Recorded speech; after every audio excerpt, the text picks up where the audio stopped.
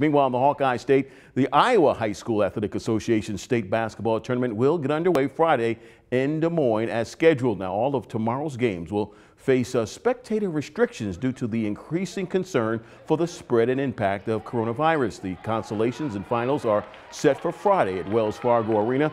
Only team members and game officials, credentialed media members, essential tournament workers, Iowa Events Center staff, and select school spectators will be allowed inside the facility.